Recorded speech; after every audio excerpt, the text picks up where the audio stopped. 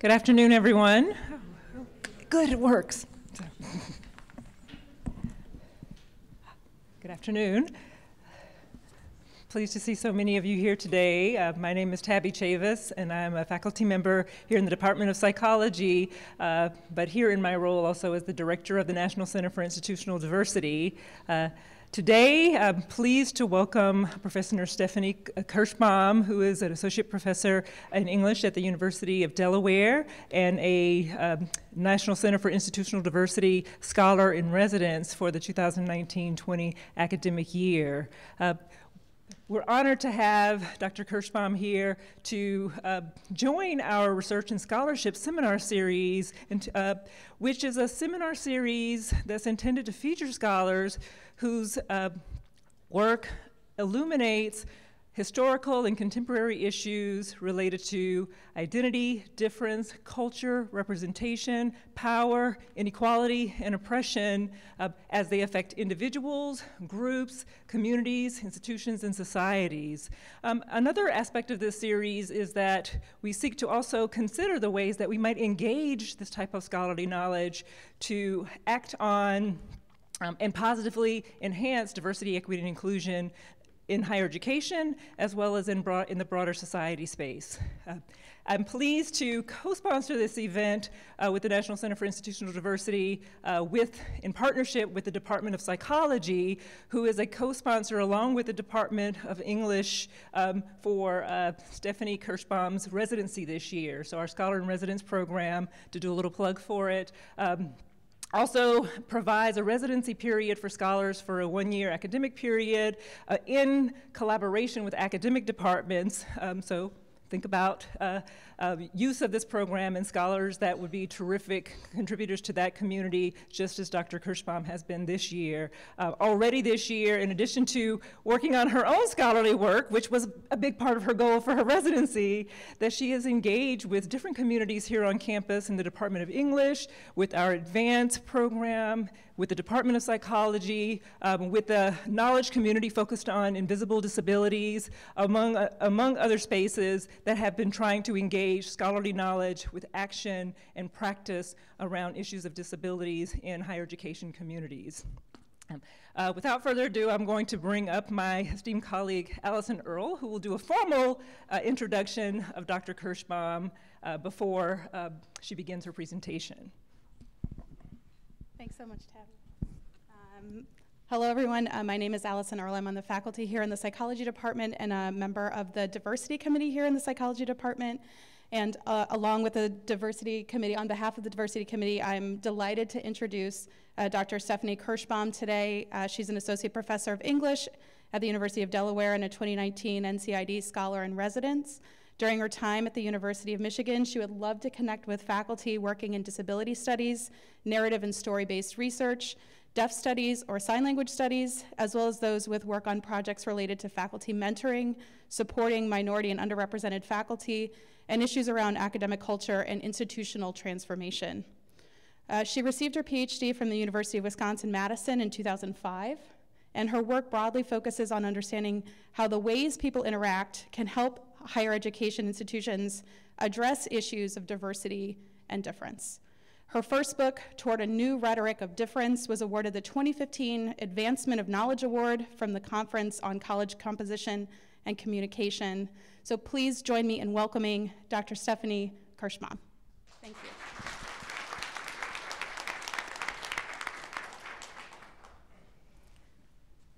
Wow, thank you. Can folks hear me in the back? Are we good? Yeah, thank you. Good afternoon, and thank you all for being here today.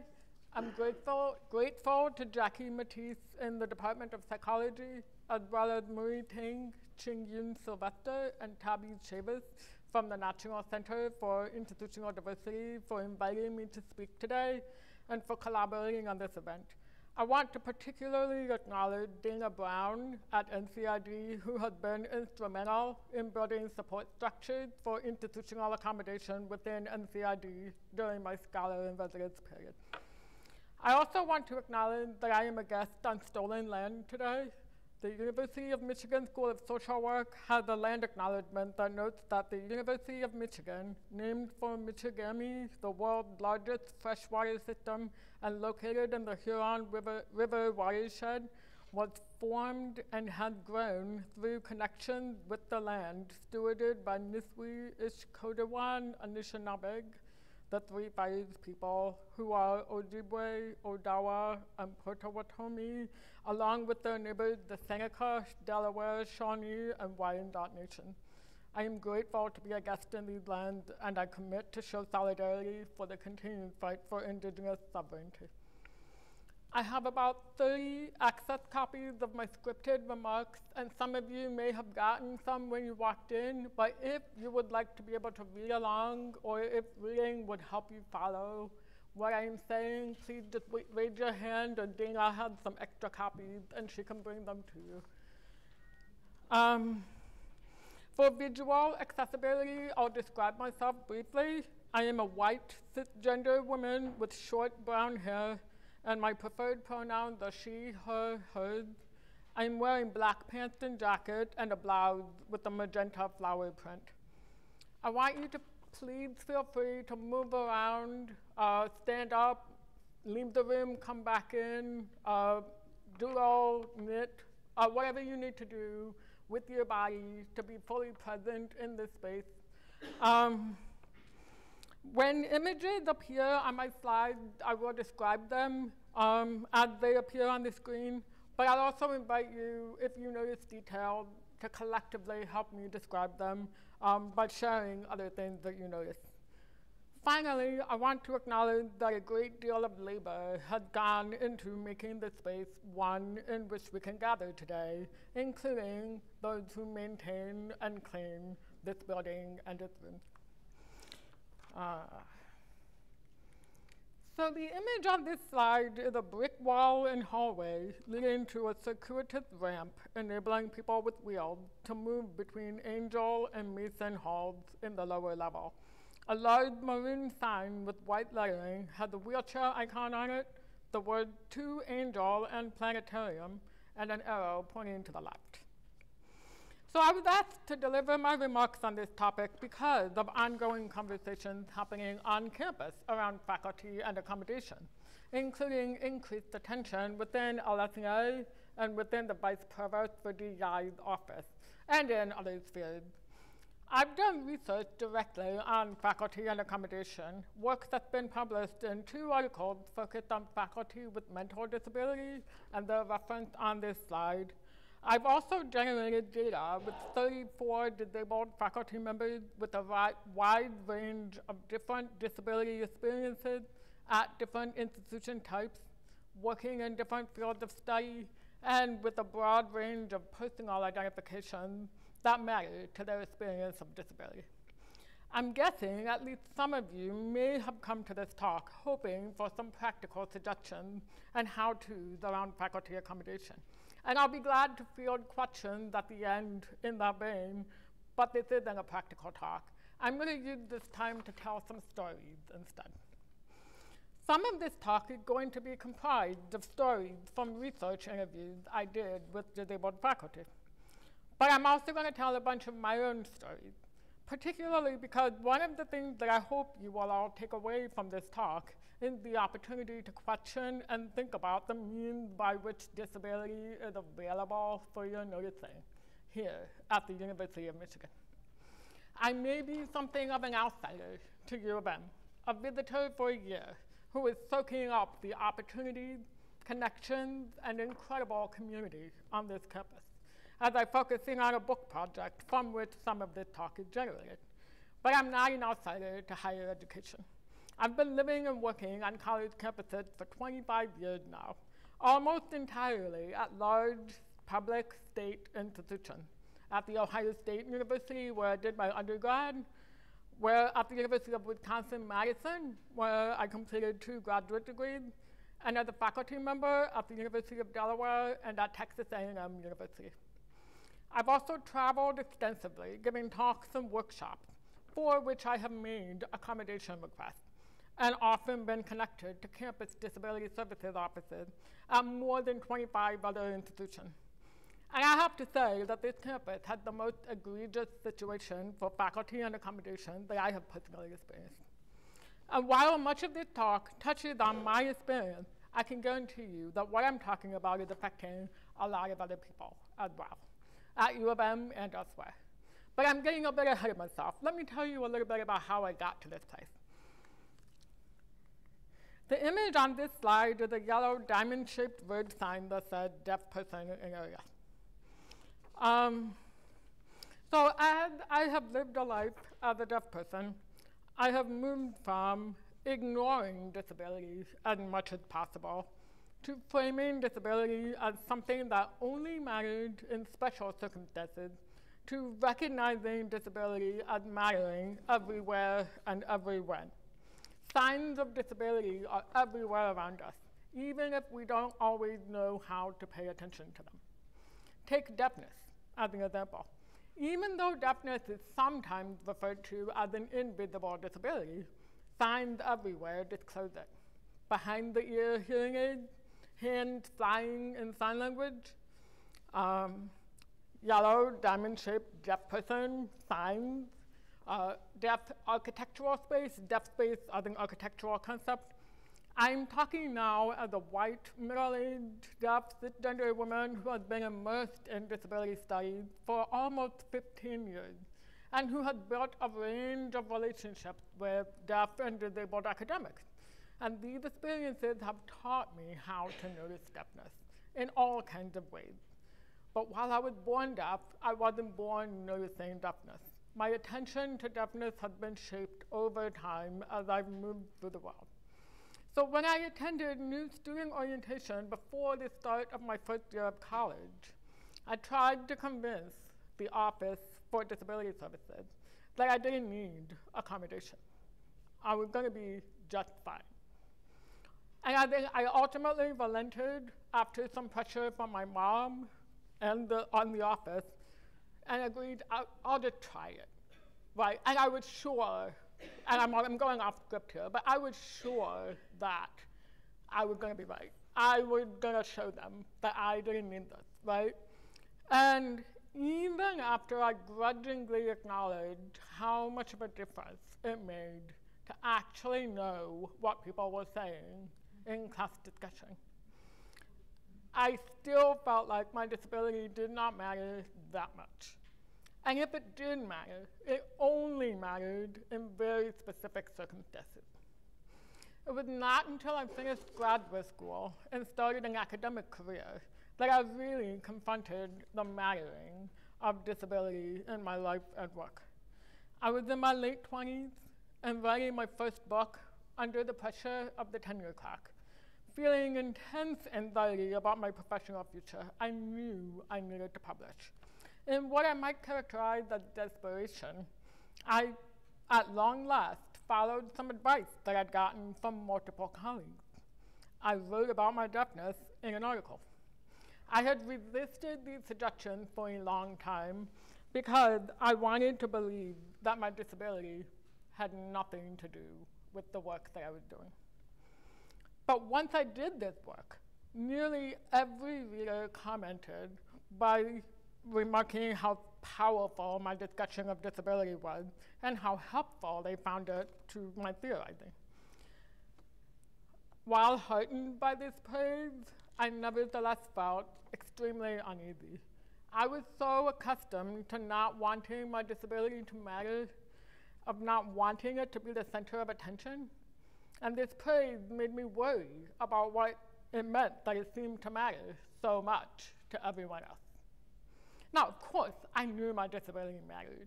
My undergraduate experience with accommodations led me to immediately request accommodations when I went to graduate school.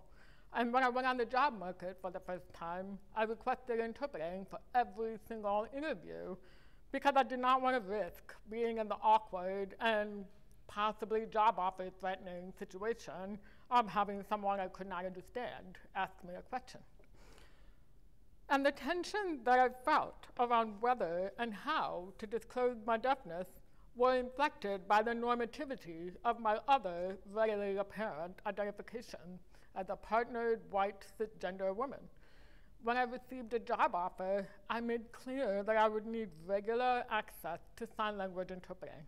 And over time, I integrated accommodations into more and more of my academic life. And yet, throughout all of this change, I did not want my deafness to matter.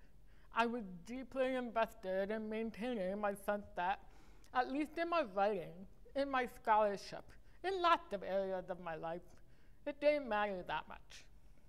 I was wrong. My tenure-track years were dominated by conference experiences with uneven interpreting services that largely provided just a veneer of accessibility. One way I responded to this conference inaccessibility involved significant behind-the-scenes labor in which I created detailed schedules for every minute of every session that I wanted to go to, search for the email addresses of every single person on each of those panels, and I sent carefully crafted, rhetorically invitational, gratitude-laden, and I hoped persuasive requests for people to bring extra copies of their scripts that I could read from for their talk. The time and organization this work involved meant I could not do it for every conference. And even when I did do it, I could never predict whether those I contacted would be willing to provide a script, remember to bring one, or even respond to my email. I can't tell you the number of times people have apologetically said to me, "I'll send you my paper afterwards." For these reasons, I was drawn to disability studies panels because the panelists frequently built accessibility into their talks. I learned to make predictions about which panels would be most likely to have speakers share access copies, and I planned my session attendance accordingly. Those access copies meant that even if I did not laboriously contact everyone ahead of time, and even if the interpreting was subpar, I would still be able to engage in some capacity in real time with the panelists and the audience at the conference. In this way, because of the mattering of how I process sound and visual input, I was repeatedly connected to disability studies scholarship and other disabled scholars, even though I did not, at that time, understand their work as relevant to my own. My efforts, in collaboration and coalition with many others, to navigate and build accessible spaces at conferences, as well as my experiences of smoother paths of access to disability studies, had a direct consequence on the kind of work I did, on the ways that my thinking germinated and grew, and on my very presence and persistence in academia. One of the key points that I will stress throughout this talk is that thinking about accommodation and access procedures is a means of enabling presence and participation for disabled faculty. When those procedures are not in place, when the responsibility for access falls largely on the disabled person to create their own paths, then disabled faculty are not fully present, and they are not able to fully participate and engage in the ways that faculty are generally expected to. My concerns about access throughout this talk are not only about disability access, of course. There's a long and extensive history of scholarship focusing on the many ways that higher education is built on an exclusionary system aimed at protecting access for highly privileged groups while preventing access for many others. As disability scholar Jay Dolmage, D-O-L-M-A-G-E, had written in his book, Academic Ableism, which is available free and open access. Disability, this is the quote, "Disability has always been constructed as the inverse or opposite of higher education." Or let me put it differently. Higher education has needed to create a series of versions of lower education to justify its work and ground its exceptionalism, end quote. This exceptionalism is not only ableist, but it's racist, it's sexist, it's eugenicist, it's classist. Rhetorics of exceptionalism are everywhere at U of M, from frequent reminders about the size of the endowment to publicly touted ratings and rankings that show various schools and programs and units as the #1 this or the #2 that. At the same time, U of M is also replete with attention to access in lots of ways. I've been really impressed by the work happening at NCID around supporting scholars of color, and especially the LS&A Collegiate Fellows Program, which offers various kinds of support for underrepresented scholars moving into tenure track lines here at U of M. The kinds of things that enable people's persistence in higher education include time and energy, accommodation, language diversity, cultural competence, financial resources, affirmation and recognition of cultural and social identities, housing and food stability, among others. So while there are lots of ways that I think U of M is really working to address systemic injustice in academia and create space for faculty who don't fit the typical mold, or who aren't already what disability scholar Tanya Tyskovsky might call expected types. Where disability is concerned, I gotta tell you, the situation is dire. And it can be fairly accurately characterized with a term that I'm developing called disattention. Disattention is an intentionally awkward and clunky polyvalent neologism that I've coined to point to multiple ways that disability is attended in everyday movements in the world. Frequently, disattention involves singling disability out as a special or exceptional circumstance while ignoring it as an everyday occurrence. In separating the prefix dis from attention with a hyphen, as well as giving it that italics, I want to emphasize that compartmentalization of disability to special places, beings, and or times, while also playing on the meaning of the prefix dis as removal, aversion, negation, or reversal of action. The imperceptibility of disability has been remarked by numerous disability studies scholars who acknowledge the everydayness of disability while critiquing its frequent elision by those who are not already focused on disability. But disattention, much like disability itself, resists containment and insists on escaping boundaries placed around it. It is, of course, about disabling attention and disabled attentional practices, a way of invoking the kinds of attention performed and enacted by disabled people and that emerge out of disabled experiences. So, disability is frequently only recognized under very specific circumstances, such as those that we might colloquially refer to as special. It's something we might study or research, but it is not something that we always identify with ourselves. It's out there, needing help and resources, but rarely right here in front of us. I've been complicit in this erasure of disability myself. While I have a disability that is fairly easily perceptible, one that necessitates different ways of moving and behaving and being, it's more often the case that people act like nothing needs to change, and my disability doesn't matter, than that they act like they have any understanding of how things might need to be different. So when I began on the tenure track, I believed that I needed to make sure that my disability was never a problem for anyone else. I didn't want others in my department or at my university to think that having an interpreter or having real-time captioning at an event was annoying. I didn't want people to think I was annoying. And I did not want to be excluded from events and activities happening on campus. In particular, I worried about people being frustrated by how much work accommodations involved. And I undertook what I might now characterize as Herculean efforts to make sure that none of the folks who might be voting on my tenure case were ever frustrated. I thought of this in terms of my effort to smooth others' encounters with sign language interpreting especially because as a researcher who studies interaction, I know how quickly people can become frustrated or uncomfortable with less familiar interactional styles and practices. I heard versions of this perspective over and over again in the disabled faculty interviews that I conducted.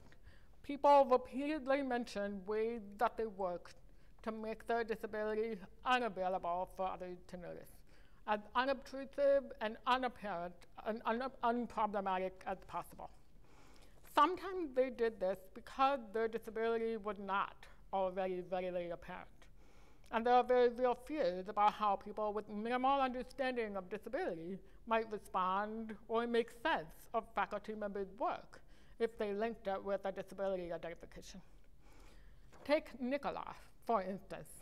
As a contingent faculty member in the humanities who was actively job-seeking in academia at the time of our interview, she was exceptionally guarded and careful about revealing her disability to others in any way. She had multiple sclerosis, which is progressive and incurable, but whose progress can be slowed under very particular conditions that she worked exceptionally hard to maintain. These efforts ensured that she could be fully present at work in ways that would reveal nothing of her health condition. She worried that if anyone knew she had a life-threatening chronic condition, she would be all but unhireable, and having academic employment meant having health insurance that would sustain her life. After describing a particular lesion she had, she went on to tell the following story about what she does on the first day of class.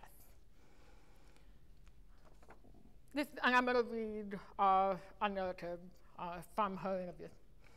One of the hardest things is short-term memory. It takes me a long time to learn my students' names. And that kind of upsets me because I've always taken pride in the fact that I care about my students.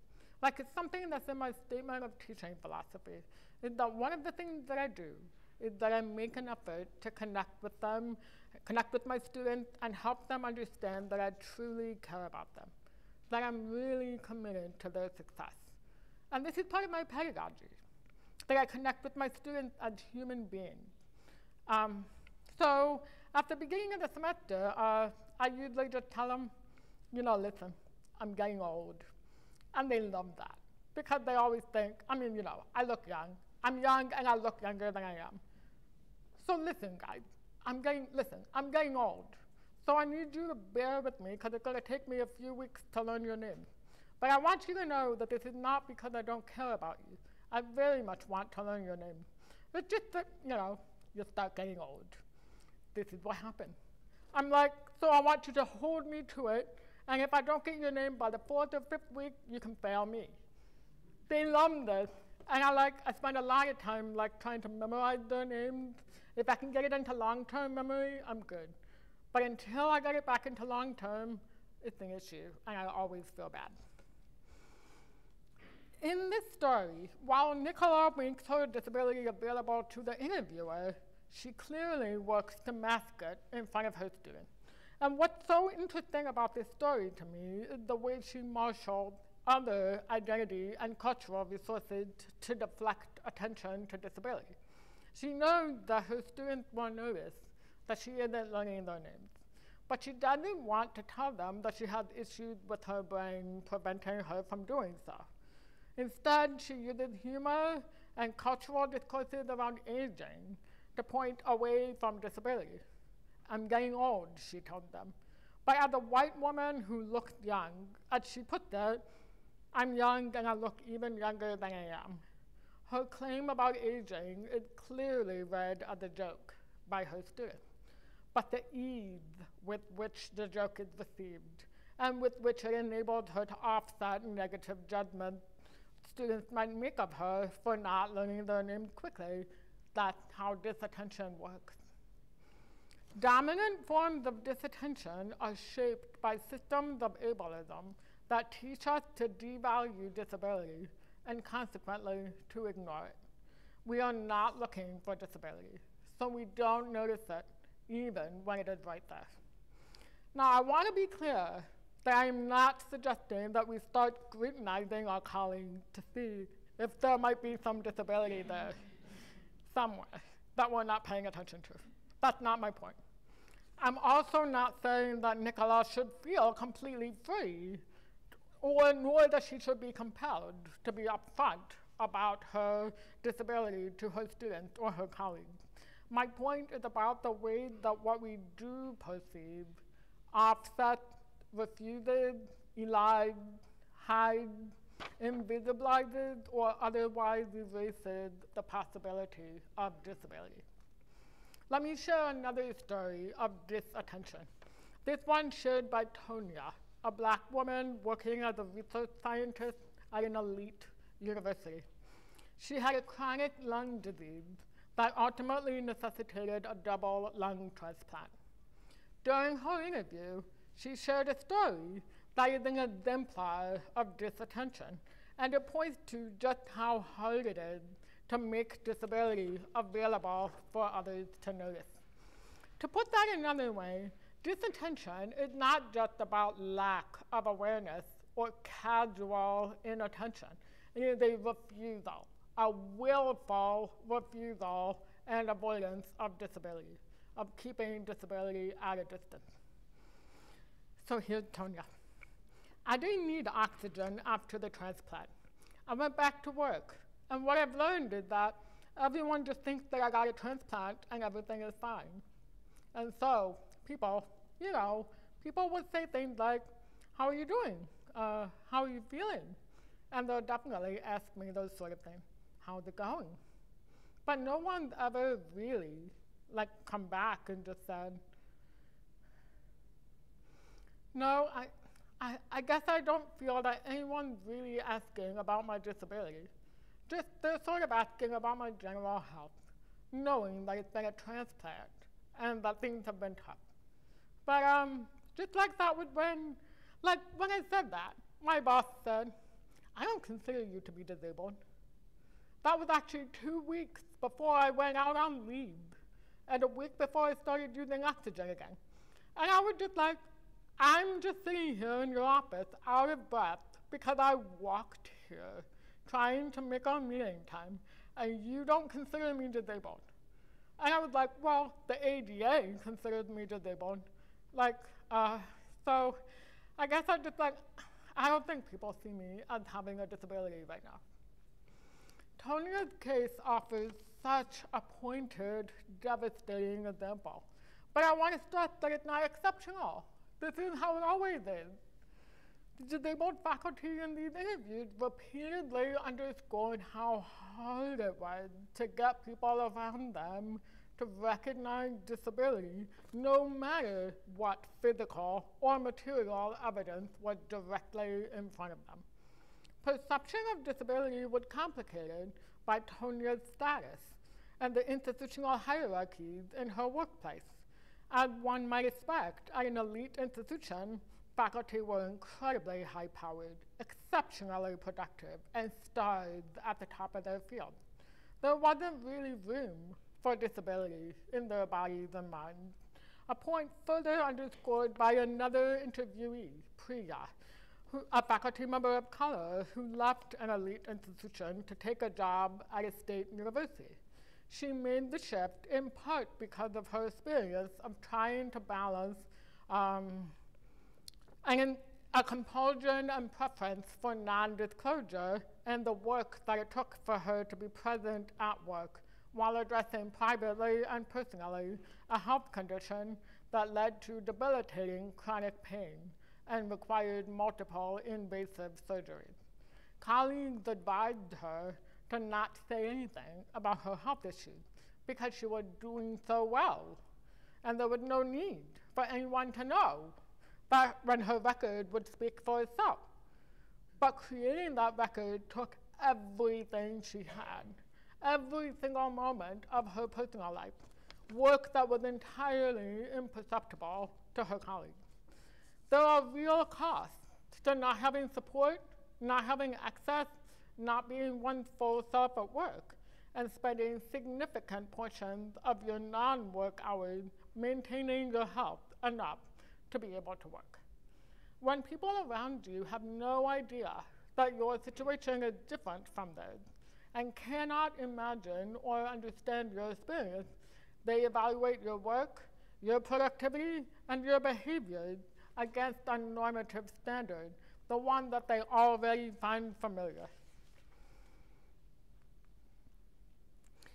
I mentioned earlier that for years I worked hard to smooth my colleagues' access to sign language interpreting, to eliminate anything that might be frustrating, annoying, or problematic. This meant that I alone made interpreting requests.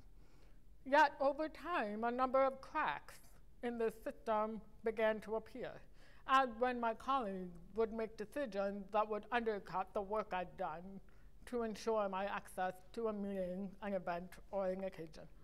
For instance, because of the advanced planning required to secure interpreting, I need meetings to be scheduled at least several weeks in advance.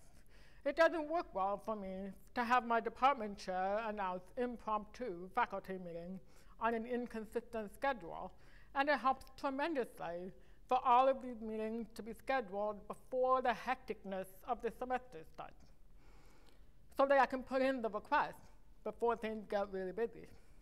Of course, there's always occasions when things get canceled and have to be rescheduled, but when people had no idea how much time and energy scheduling these meetings was for me, they would think nothing of sending an email saying, "I'm sick today, let's just meet next week, same time."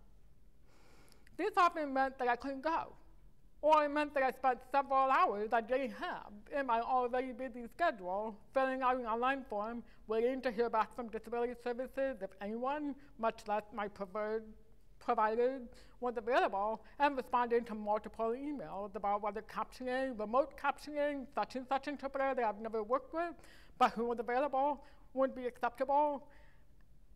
It also meant that I spent a lot of time making arrangements for a meeting that didn't happen.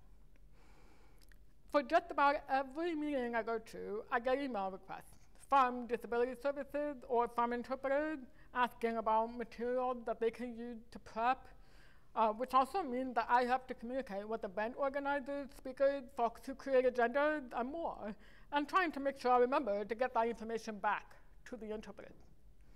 You might imagine that I dropped some of these balls, simply because of the sheer volume of them. I have forgotten entirely to request accommodations for conferences until I've been en route on the plane.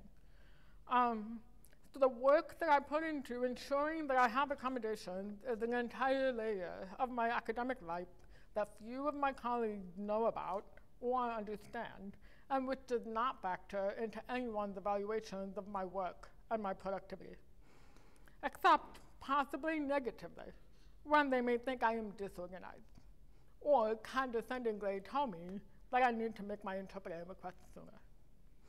Rhetorical scholar Annika Conrad has theorized this kind of work in terms of what she called access labor that disabled people undertake in order to be able to be present in a space.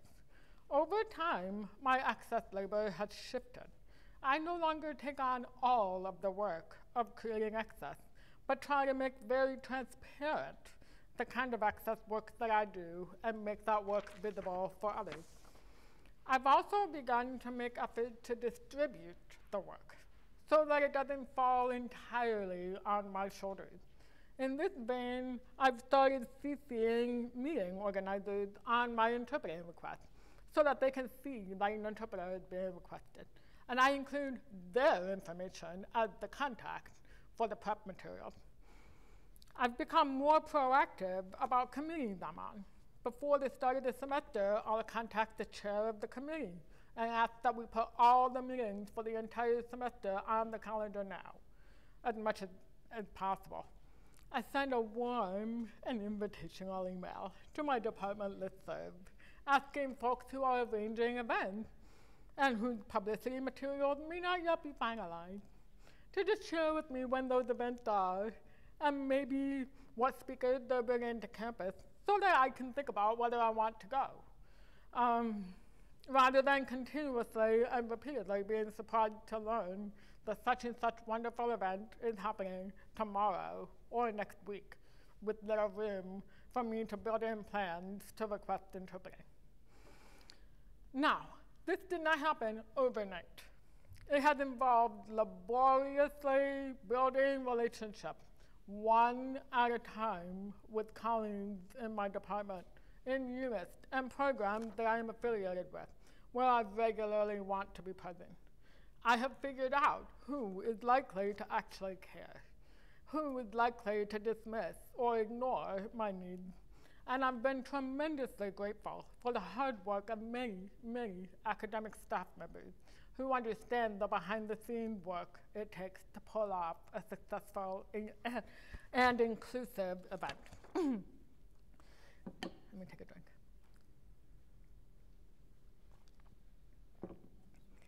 This has happened too because I've been at my current university for 12 years, and I have built ongoing relationships and friendships with people on campus who care that I am able to be present and that I am part of what is happening. However, if my 12 years at Delaware have given me some relative stability and the opportunity to build relationships that make disability available for perception, my experience taking a one-year scholar-in-residence position at the U of M has laid particularly bare the challenges of disattention. I'm overwhelmed with disattention on this campus. It's everywhere. Disability is everywhere, and yet it's nowhere.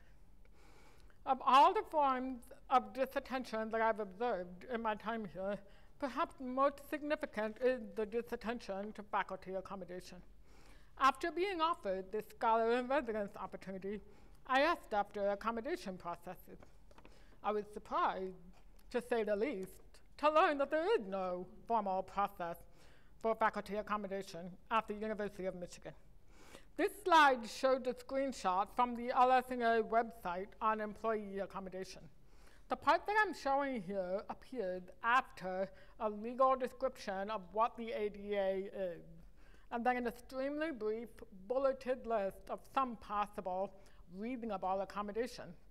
It said in bold, and so what I have on this slide said in bold, what if an employee needs an accommodation? The answer? The employee should contact their supervisor if the need for an accommodation arises. Some accommodations are easily handled within the department. Depending on the situation, medical documentation and/or assistance through work connections may be included. The next question, what if an employee had questions about the ADA and about possible accommodation? And the response is, the employee can reach out to their designated LSNA HR representative or find out more information from the following resources. And the resources listed are the ADA coordinator within the Office for Institutional Equity. No name, just a bunch of contact information. And then the Faculty and Staff Assistance Program, which is an outside counseling service, I believe, where you can have a limited number of calls or sessions. So, in other words, the official employee accommodation policy at the University of Michigan, 30 years after the passing of the Americans with Disabilities Act, in that a disabled employee should negotiate any accommodations they need with their supervisor.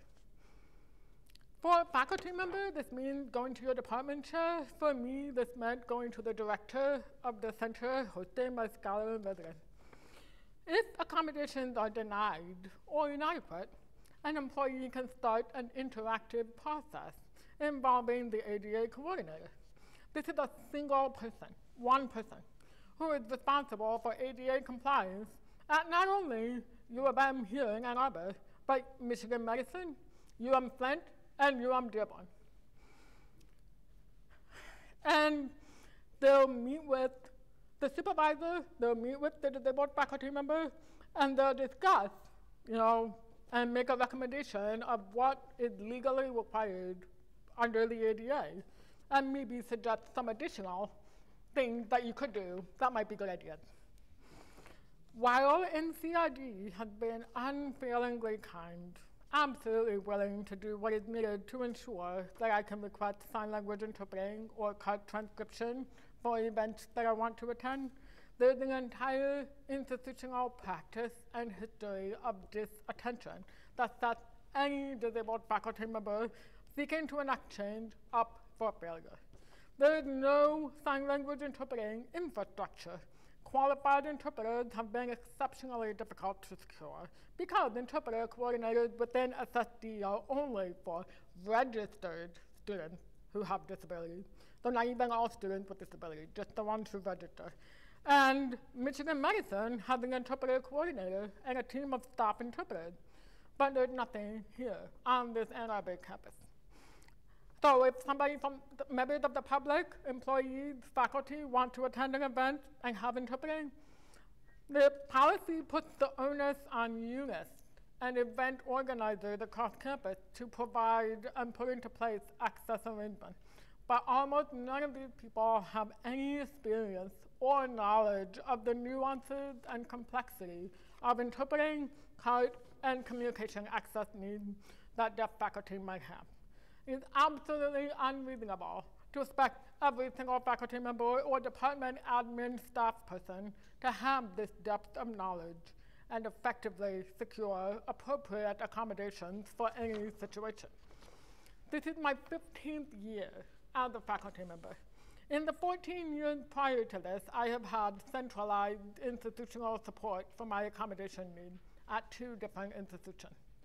This centralized accommodation has not always made securing access seamless or even straightforward, but that access to centralized accommodations has enabled me to build relationships with colleagues and to now know me well enough to be able to ask after whether I'm following a conversation or whether they need to make adjustments in the physical arrangement of a room. If I had not, I'm going off script here, if I had not had this centralized accommodation, I would never have been in the room. I wouldn't have built those relationships at all. That I am not a permanent employee at U of M is the only thing that makes the tenuousness of my accommodation experience bearable and not a source of extraordinary stress. I'm a tenured faculty member on sabbatical leave. If I don't receive accommodations for an event or a meeting, I can shrug and say, well, that's more time to focus on writing my book and go on about my day. The stakes would feel exceptionally higher, exponentially higher, if I were not tenured, if I were not white, given the whiteness of many of U of M's institutional spaces, and if I were trying to build a professional career on this campus. Because I plan to leave at the end of this academic year, I'm not investing in the same kind of relationship building that I would in a situation of permanent employment. But also because I do not have predictable or reliable access to sign language interpreting or cut transcription, which is a structural reality shaped by myriad, deeply rooted, embedded disattention that infuse every space, environment, and interaction on this campus, the conditions for building these relationships, the resonances that can try to amplify, the associations that can try to mobilize and adhere are materially different. My individual experience is overwhelmed by waves of disattention that limit possibility and which shape me as I move through this space. So I want to move now to make some concrete suggestions, concrete-ish, that you can build on, work on right now to make campus a more hospitable place, an institution where disabled faculty can be present and thrive. My first recommendation is to prioritize human relationships over legal absurdities. I have story after story of absolutely absurd suggestions that have been made or concerns that have been raised, and what I can only assume is total seriousness. I've already pointed to the accommodation process, which involved negotiating with your supervisor. This supervisor is almost always someone who is directly responsible for evaluating your work. And I've already pointed out how evaluations of disabled faculty are almost always cast against a normative background that assumes similarity of experience and little depth of understanding. Such a situation is untenable for disabled faculty on the tenure track concerned about their long-term employment. 2, department chairs rotate in and out of these roles. Some people will get it, and others will not. The work that goes into building this understanding is intense, incredibly emotional, exceptionally difficult, and a long-term project. To get one person to a place of understanding is a huge achievement. To have to start that process over again every 3 to 5 years is Sisyphean. Another absurdity involves the challenges around securing what are sometimes called access copies or scripts of remarks. Many of you in this room have one that I made available today. I work in a field that tends to script remarks, so making these available involves simply printing off some extra copies. It does involve some advanced planning, but my entire faculty life revolves around advanced planning. I used to find this need for advanced planning annoying, but I've learned to incorporate it into my workflow. Having access copies at events is a lifesaver for me. It would have made my experience exponentially better this year if it was a common practice on this campus, given the difficulty of finding sign language interpreting. I could have tried to go to events and follow along with the access copy, even if there was no interpreter. When a faculty member makes requests for access copies on this campus, however, they are met with a range of responses. They include things like, no, that could be awkward, or the speaker doesn't want to share their remarks. There's little response to the faculty member that things could be done differently. The faculty member just gets a no, with a mention that it's awkward or uncomfortable or difficult. As a bonus, the faculty member is often asked to explain how access copies should work, or to create a policy or a plan or a process for incorporating access copies for the unit or the program or the department. Now, when no access scripts are provided, it's tantamount to denying an accommodation request. And of course, there's lots of complexities involved. Not everyone reads from a script. Often, a speaker may be working up until the last minute, revising things. Some events are more informal, and speakers may just be presenting extemporaneously. But none of these things prevent us from proactively building in practices that can support written textual access to what is being spoken. And we should recognize those things, but balance them against accommodation needs and accessibility practices that enable more people to be involved and present and included in the everyday life of the university. And honestly, part of what is so frustrating about this entire thing is that the institutional response to all of the challenges around faculty and accommodation is that turn to absurdity, rather than a genuine interest in seeing how we can change things, do things differently, and figure out a way to be inclusive. For example, when experiencing a denial of accommodation, such as by having a request for access copies turned down, you can launch that interactive process whereby the ADA coordinator, the same one who singly oversees 3 U of M campuses and Michigan Medicine, will meet with the faculty member and whoever denied the access copies, and then make a report indicating the legal obligation for accommodation provision according to the ADA for every single talk. This procedure is absurd. But there's no alternative. There's no suggested alternative. This is just what's in front of you.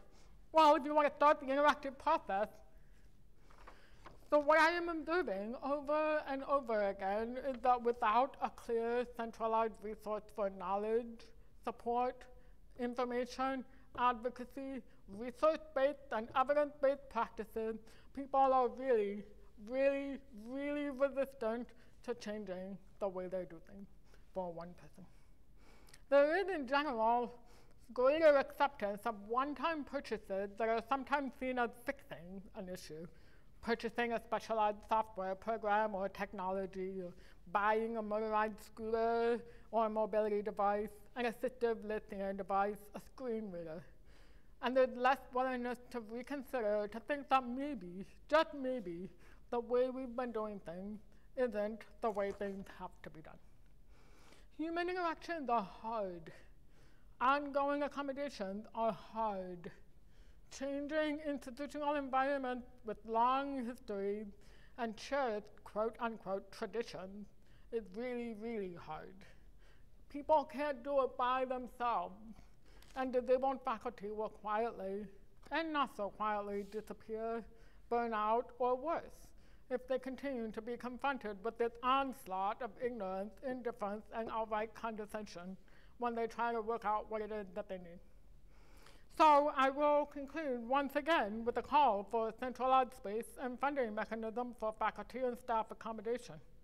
At a university with a $12.4 billion endowment, and which boasted $500 million in returns on that endowment last fall, this can be done. Some things are in place, and I do want to acknowledge that there are individuals on this campus putting effort into putting things in motion.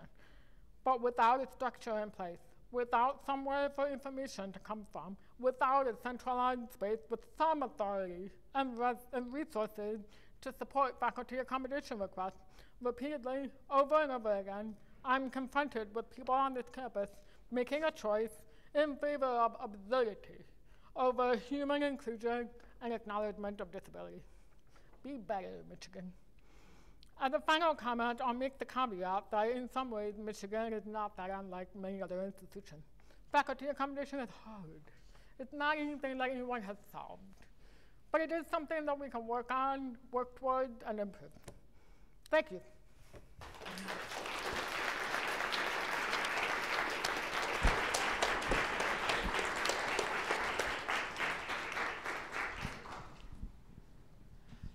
If anybody has any questions for Stephanie, I'm happy to bring the microphone over.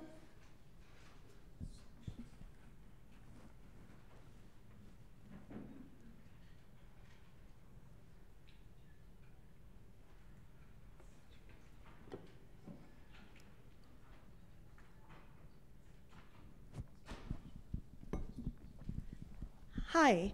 I was wondering what you thought a place for staff to begin having these conversations in our departments and help our faculty and our students as well in having more access. Yeah, that's a good question, right? And I don't know, I'm guessing if I'm psychology? No. Okay. So I don't know the culture of most departments on this campus. So I'm not going to really give you like a do this thing, but I will say that having people who get it is incredibly sustaining, right? So having a space where you can talk to someone who doesn't say, oh, everybody experiences that, or I understand, when they clearly don't, right? I have built most of these kinds of spaces within my professional field of people who do disability studies work. I also have a Facebook group for deaf academics that I coordinate, and that's a space where we engage around this.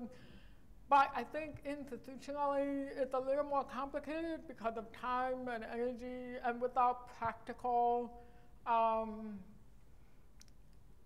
results, let me say. And I'll give you a quick example. There's an organization or group on this campus already called the Council for Disability Concerns, if I'm getting that name correct.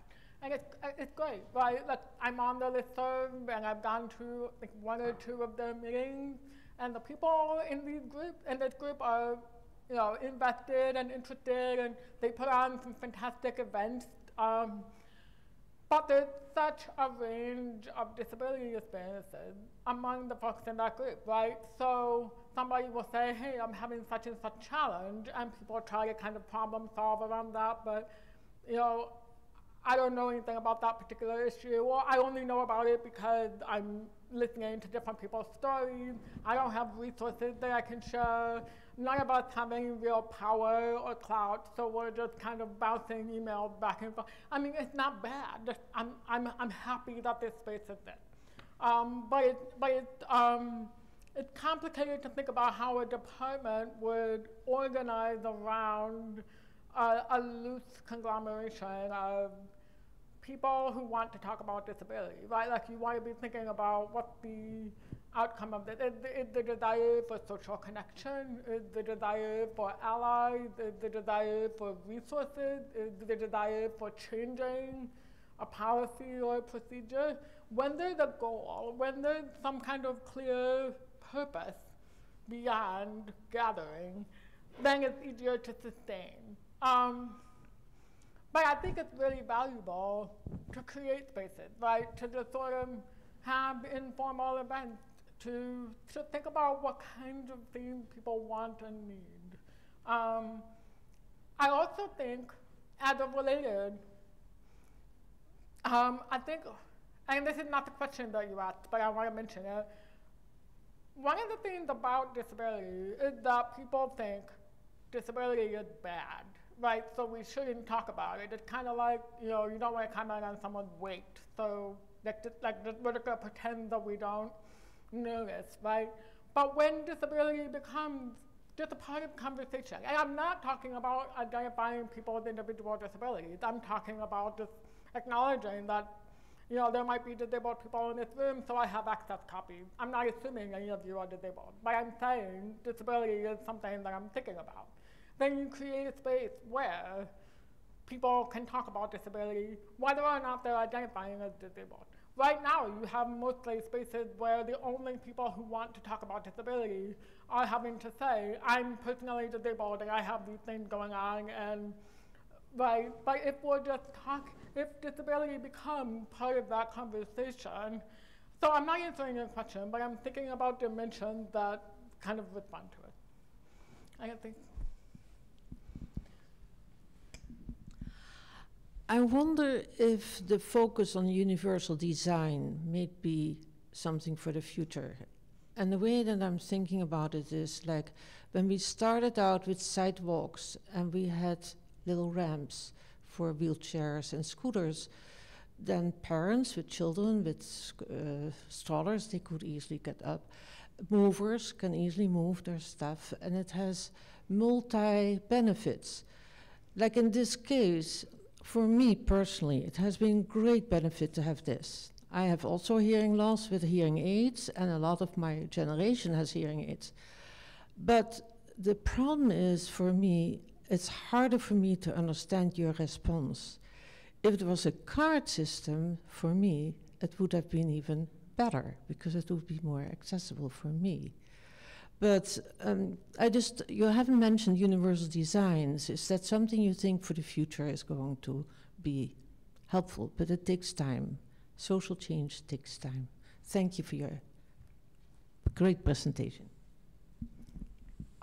Yes, and I think universal design is fantastic, right? It's and I would say that the regular practice of making access copies available is one type of universal design move that you can just incorporate.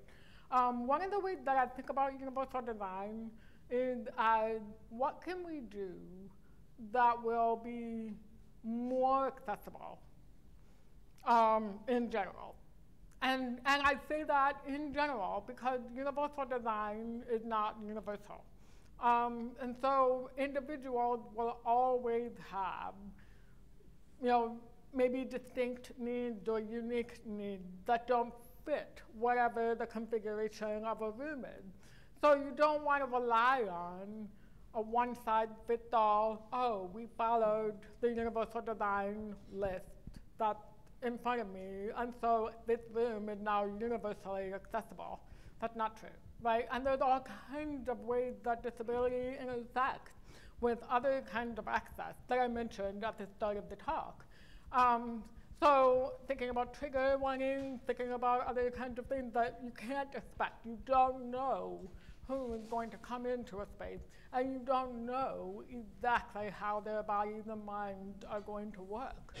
So you need to have a space where people can ask for access or changes or accommodation, because you're not going to be able to predict all of that. Another example is I've sometimes had people say to me, we should just have sign language interpreters at every event. I don't think that's reasonable, right? Because sign language interpreters are expensive. I don't think that the answer is having sign language interpreters in rooms where there are no deaf people. There's enough challenges getting sign language interpreters in rooms where there are deaf people. Like, I'm not interested in saying that they should be everywhere. But I think your suggestion about universal design is brilliant, right? And I think that that's absolutely something that event organizers and teachers and people who run faculty meetings and people who put on events can try to build in. So thank you for that. Thank you very much for your talk. I think it's really going to make a difference here. You mentioned the Council for Disability Concerns. I have been coordinating that for the past 17 years, and believe me, we have tried so hard to get a centralized space and funding mechanism in this very decentralized university.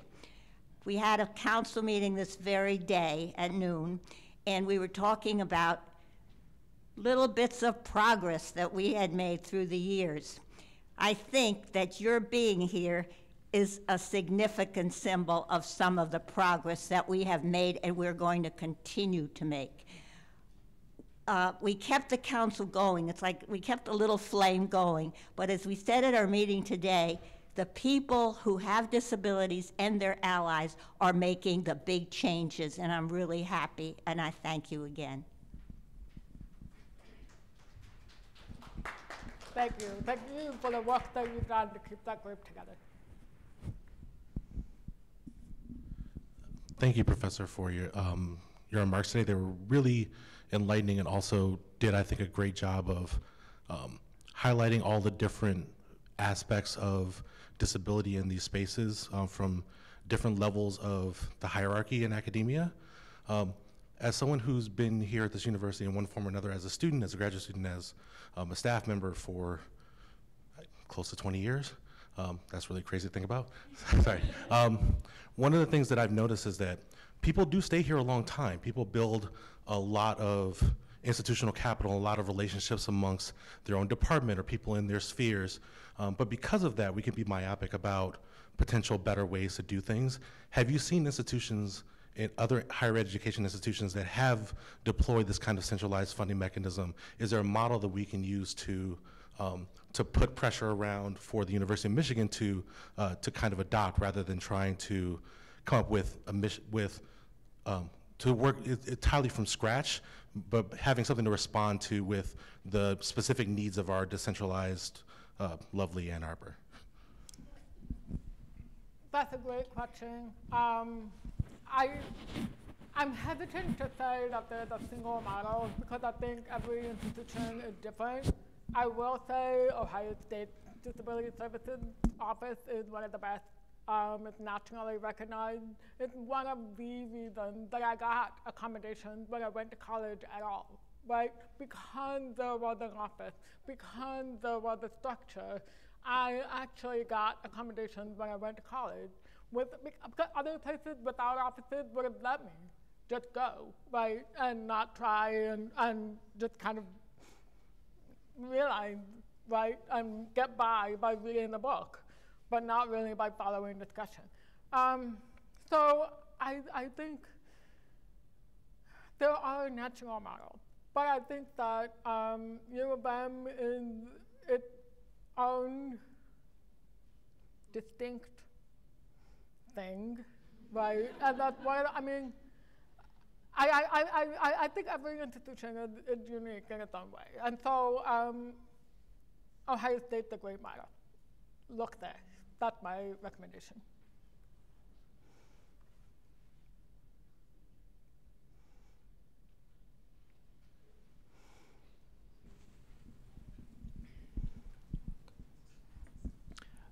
First, like everyone else, thank you for a wonderful talk. I love it when I go to a talk.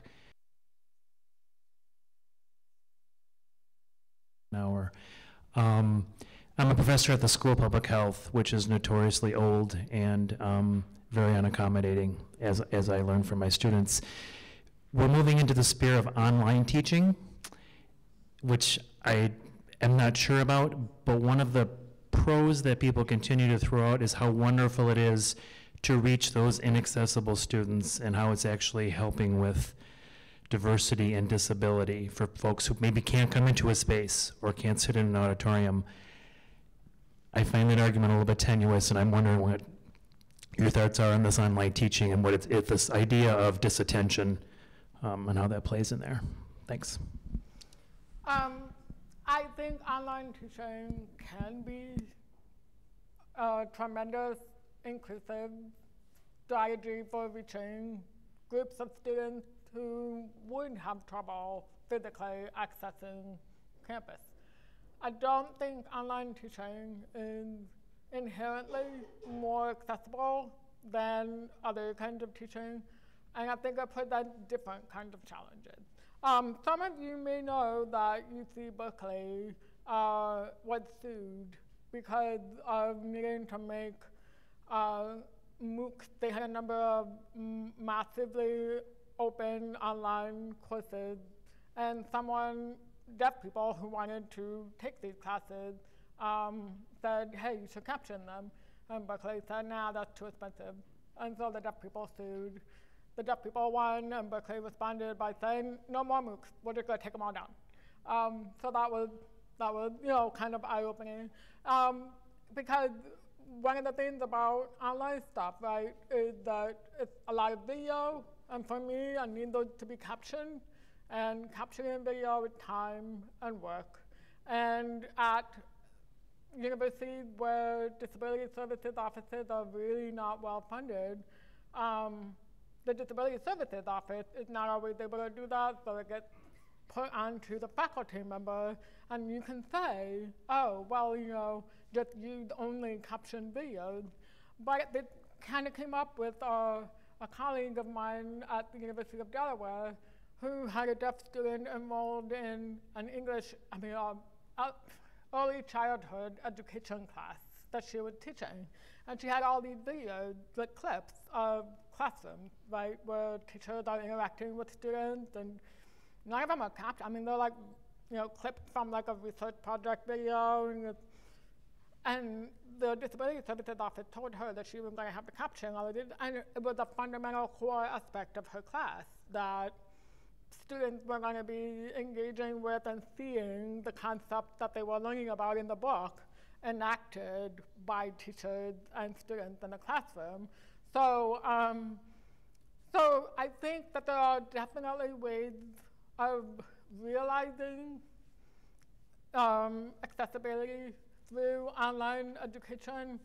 I'm hesitant to sort of hold it up as this is the solution, because no matter where you go, you have to think about this. You have to ask, who can't access this? What bodies of mind are easily able to move and navigate and use, and what bodies of mind are left out or excluded? And so it solves some problems, it opens up others, is my assessment.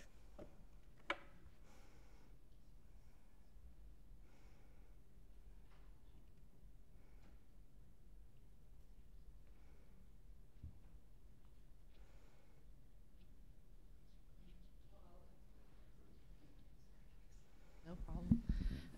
Thank you, Stephanie, so much for your talk.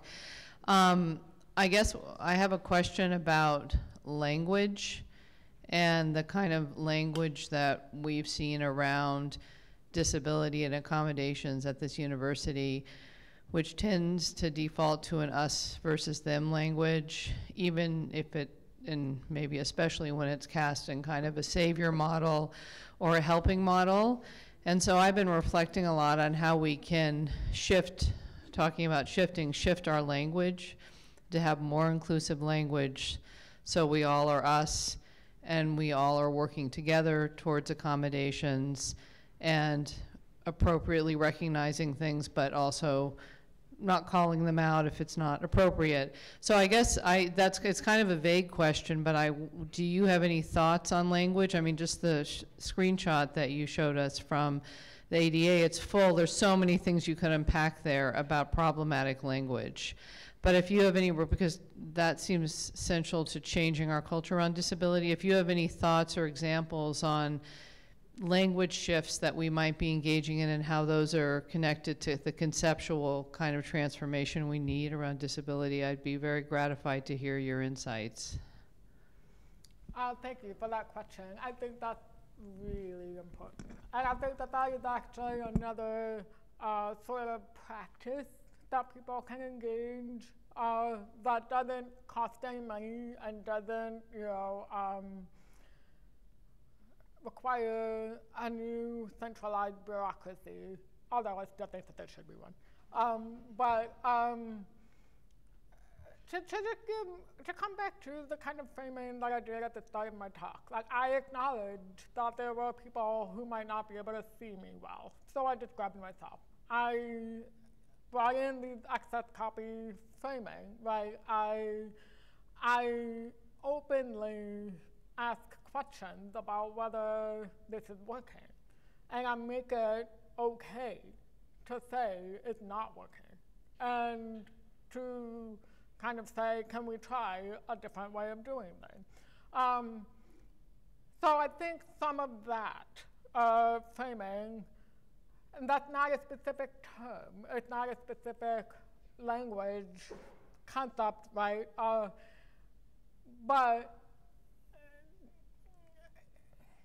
the us versus them thing is a real issue, right? As long as people think disability is only something that, people with problems have, or disability is something that shouldn't be talked about openly, that most faculty are living seamless, amazing, unproblematic lives.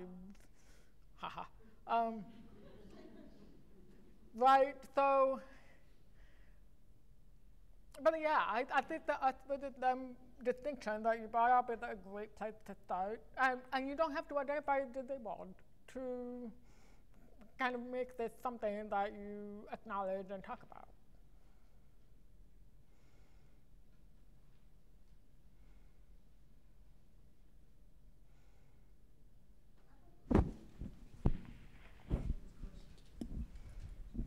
No, it's not.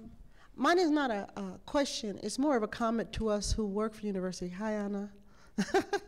I think of what we have had as this initiative in the last few years about DEI, diversity, equity, inclusion. And I don't know where that line item on diversity being part of inclusion of disabilities as the conversation at the table.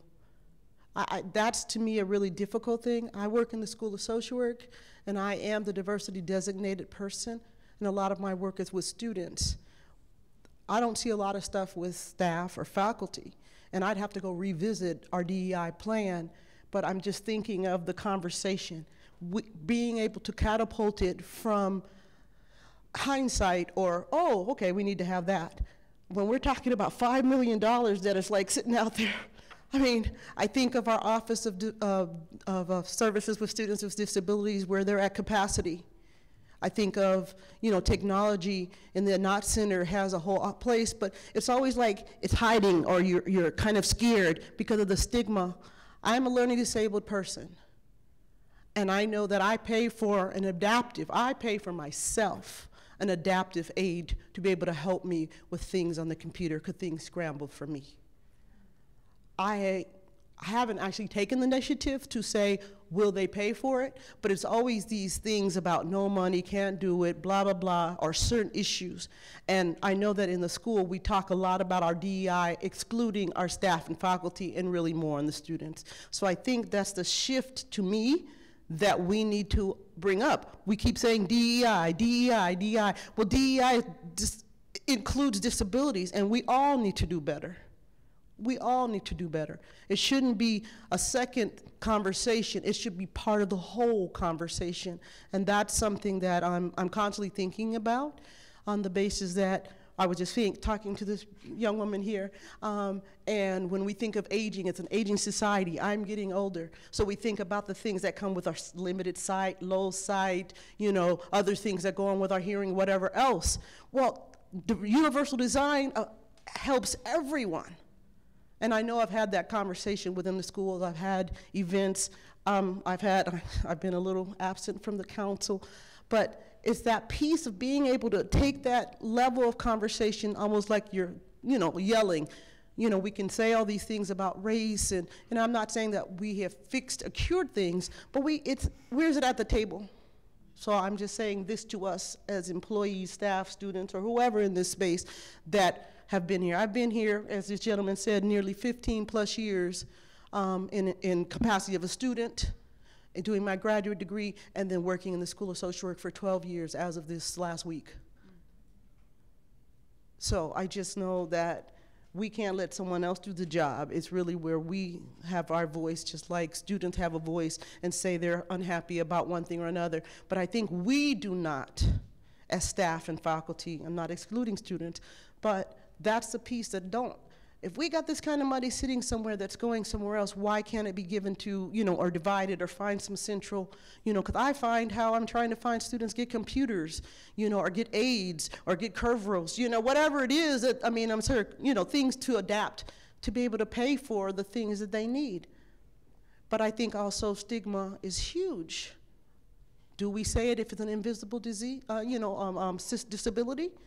It's easier to, look at someone and say, oh, that's why they have that parking space. Oh, but what about the things, as you just said, that are that are not seen and need that same attention?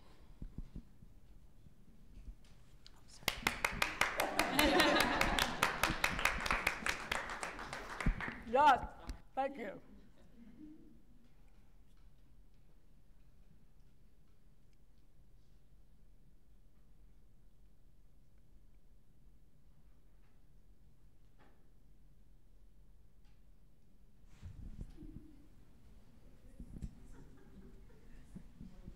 Comfortable with the pause, go back to the lecture days, pausing so that questions can emerge as people have them. Thank you for joining us today. Thank you. Please join me in once again thanking Dr. Kerschbaum for providing us with this talk and discussion. One of the things that I think is important to think about, I had the privilege of seeing the RSVP list for this event, and what I want to be noticed, and some of you are waving at each other out of recognition, some of you have never seen each other before, and part of that is because people are coming here from all over campus, in faculty, staff, student spaces, which is encouraging. I mentioned all the different communities that Dr. Kerschbaum has been involved with or connected with since she's been here, that there's a growing awareness and recognition that this is an imperative that we need to engage and pay attention to. But it's also, sobering because it suggests that we all have the same challenge and that we are recognizing that there are really not only individual but institutional level kind of barriers and lack of opportunities that we're all kind of experiencing in our different spaces, because once we grow aware of it and all the ways that it matters in our lives, that lack of structure becomes even more apparent and impactful and even frustrating. So I'm hoping that one is that we've had the names of people in this space, and so as we are working on these issues within our center work and the allied communities that we're learning about and beginning to connect to, that we can also begin to think about this particular group as interested actors in this space, and we'll continue to share information with you about formal activities, but also things that you share with us that we can share out as well to create another kind of network space of engagement and action from those of us who study these things from a scholarly perspective to those of us who are working on them in practice and policy or doing both. It's heartening to see this in the face of also, again, the sobering nature that this is a challenge that's pervasive and consistent across our very decentralized, my non-favorite word, university space. Thank you for coming, and more to come on this topic and other related events through our center and, again, through the broader U of M community. Thank you.